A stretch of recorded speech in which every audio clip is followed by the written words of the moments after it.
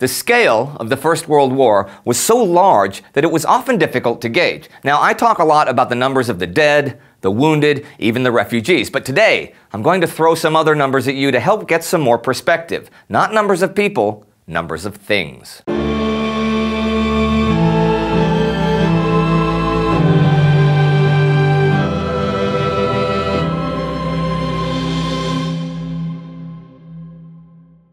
I'm Indy Nidell. Welcome to a Great War special episode of The Great War in Numbers.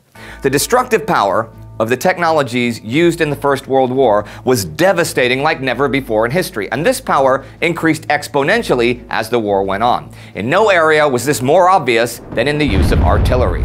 Artillery was comparatively rudimentary at the beginning of the war, but the continued development of gun design, ranging technology, counter barrages, tactical deployment, and the innovations in artillery design all contributed to increase the deadly efficiency of artillery. But what really increased the body count was the enormous increase in the sheer amount of artillery. For example, at Champagne and Artois in 1915, the French expended 8 million shells over 2 months along a 50-kilometer front. That's about 30 miles.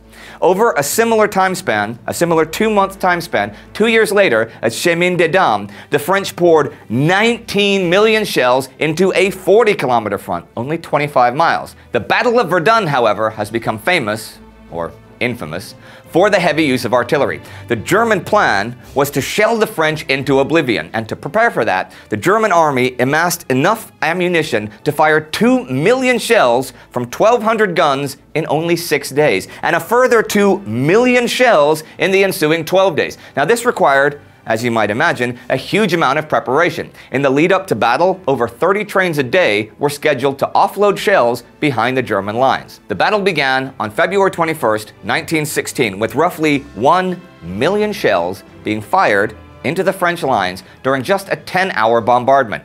As the battle raged on, artillery bombardment became the norm and became increasingly intense. Between August 11th and August 20th, so just 10 days, the French army fired 3 million shells into an area only 4 kilometers by half a kilometer, so just 2.5 miles by just over 500 yards, wreaking havoc on the German operations and supply lines.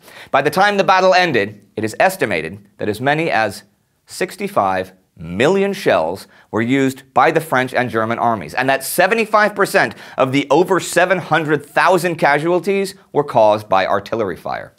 Of course, staggering numbers are not just limited to weaponry. With millions of soldiers in the field, you also had logistics and supply problems like none ever seen before. By 1915, the Western Front stretched roughly 1,000 kilometers, like 600 miles, from the Swiss border to the North Sea. Millions of men held both sides of the line in trench networks, fortifications, dugouts, fortresses, redoubts, and, well, holes in the ground, right? In addition to providing shells and armaments for soldiers along the Western Front, which was no small feat, the logistical branch of each army had to consider the supply of everyday necessities and services for all these men in what were, in reality, mobile towns and even mobile cities all along the line. Now, here's an example. In 1917, the Canadian Corps was holding a 6-kilometer portion of the Western Front before the Battle of Arras. That's it, just 6 kilometers, like 4 miles. But this single corps, holding that fraction of the front, included 97,184 Canadians, along with a British division in reserve. With support staff and services, a total of 170,000 men were engaged there, right? To put this in context, if that group was in Canada in 1917, it would have been the 3rd largest city in Canada after Montreal and Toronto. In addition to supplying ammunition for 100,000 soldiers and 983 artillery pieces, systems for food, water, transport, medical services, communications, engineering, entertainment, training grounds, billets, and general infrastructure had to be developed and maintained. Behind the trench networks, this operations area stretched for over 10 kilometers. Now, to supply these operations and to facilitate transport, engineers built or improved 50 kilometers, 30 miles, of roads and maintained it on a daily basis as the roads were constantly being battered down. Because of the heavy traffic and the constant bombardment, much of the roads were built up with wood, forming double-lane plank roadways to support supply and rear assembly areas. The Canadian Corps Light Railway built and maintained a 20-kilometer-mile-long tramway system that brought shells forward by night and was designed to transport thousands of wounded men to clearing stations once the battle began. Now, these narrow-gauge rail lines ran into some of the 13 subways that were dug 8 meters, 26 feet, underground into the chalk bedrock along the front line. Totaling 12 kilometers in length, the parallel subways that led right up to no man's land were to be used for troop movements before the battle. They were outfitted with telephone communications. Most had electrical lighting, and the longest subway had a water main that helped bring some of the 600,000 gallons or 2.3 million liters of water that was needed at the front every day for the soldiers and the 50,000 horses and mules used by the Corps. The water system included 21 pumping stations and over 70 kilometers of pipeline. In order to fulfill an ever-increasing need for wood for these roads, railways, as well as duckboards and tunnel supports, forestry companies erected mobile sawmills behind the Canadian lines, supplying over 30,000 meters, 100,000 feet, of rough planking every week.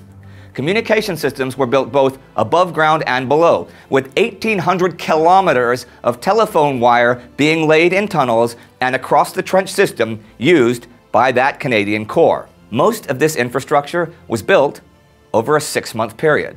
Once the Battle of Arras forced the German line back, each headquarters and each unit attached to the Canadian Corps had to reorganize and move operations forward. The logistical process of relocating hospitals, headquarters, stores, supply depots, kitchens, batteries, and the like, and building the requisite infrastructure as new lines were established was time-consuming and labor-intensive, but was also crucial to military operations.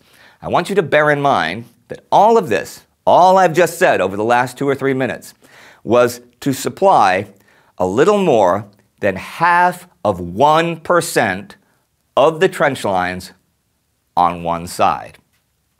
Supply on the German side, well, on any side, was just as complicated. The food requirement alone was pretty mind-blowing. I'm going to give you the next few numbers in pounds, right? 2 pounds is a bit less than a kilo, just for your reference. In the First World War, Holger H. Herwig notes that in 1 month, a German unit of 35,000 men would consume 1 million pounds of meat, 600,000 loaves of bread, 242,000 pounds of canned meat, 121,000 pounds of marmalade, and 73,000 pounds of coffee. The horses of that same unit would need 7 million pounds of oats and over 4 million pounds of hay. Herwig also notes that the 18th Army Corps reported that in 1 month, Corps butchers had slaughtered 1,320 cows, 1,100 hogs, and 4,158 sheep to meet the food requirements of the men. So, extrapolated from them to the entire German army, in 1 week, the army needed 60 million pounds of bread, 131 million pounds of potatoes, and over 17 million pounds of meat. I thought you guys might like a quick look at a small variety of the staggering numbers that aren't just related to the killing of millions of young men. Well, I lie. All of the numbers are related to the killing of millions of young men. And the bigger the numbers, the greater the killing. Thanks a lot to Ryan Gallant, who had the idea for this episode and did most of the research for us. If you like that idea, let us know in the comments, and we'll see if we can come up with some more numbers for World War I. For our ranking of the most stupid moves of the first year of the war, you can click right here to see that. Don't forget to subscribe. See you next time.